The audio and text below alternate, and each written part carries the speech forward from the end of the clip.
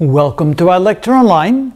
In the previous video we saw how to extrapolate the values inside the table itself, but sometimes we're asked to find the z-value, and the z-value may not exactly correspond with the percentage of the area that we're looking for, and so we may need to extrapolate for the z-value as well.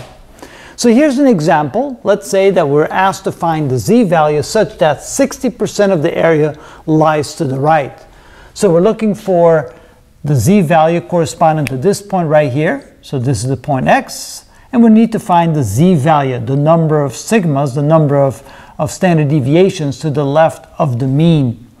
And of course, we're always going to have the reference point at the halfway point, the line that represents the mean. So we're looking at this area being 10%, which is the same as looking for this area being 10%. It doesn't matter, you get the same z-value either way.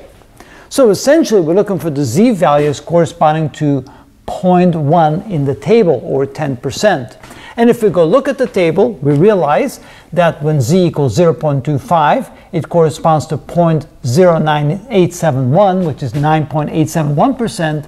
And if we take z equals 0.26, it corresponds to 10.257%. So what is the z-value that corresponds to 10%? Well, it's somewhere in between these two values, and we need to extrapolate it. So the first thing we need to know is to find out where 10% falls in between these two numbers. So first of all, let's take the difference between the two. So we have 10.257%. Subtract from that 9.871%.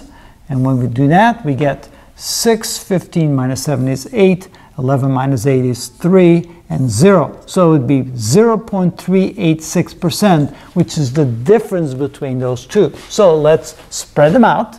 So here we have 9.871%, and here we have 10.257%, and the z-value here, z is equal to 0.25, and I'll add a 0, and here we have z equals 0.260, and again I add the 0. So here we're looking for a z somewhere in between.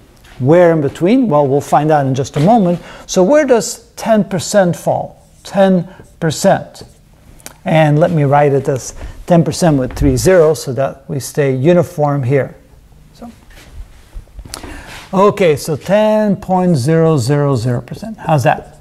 So first of all, the difference here between this and this number, that would be the delta, that would be 0.129%. And the distance between here and here would be 0.257%. So you can see that the number is closer to this than it is to that. So, I think I said that wrong. We're actually closer to this number than we are to this number. This is farther away from 10% than this number. So what fraction is this corresponding to?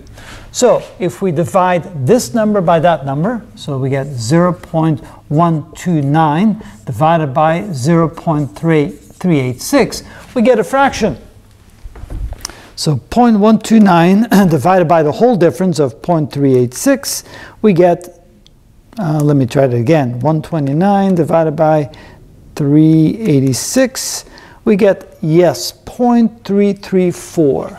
So this is about 0.33 over 100, or 33 over 100, and this is about 67 over 100. So since we're only looking for one more decimal place, let's call this approximately 3/10, and let's call this approximately 7/10. So we're 3/10 away from here to here. So we want to go 3/10 away from here to here. 3/10 away would be 0.253. 3, of course, is 3/10 from 50 to 60. And so going from here to 10% is about 3/10 the way of going from there to there. So going from there to there should also be 3/10 the distance. And so this here is the closest value with one more decimal place for the value of z corresponding to an area of 10%. Again, this is 3/10 away from there to there. This is about 7/10 away from there to there. Same here, 3/10 away from here to here, 7/10 away from there to there.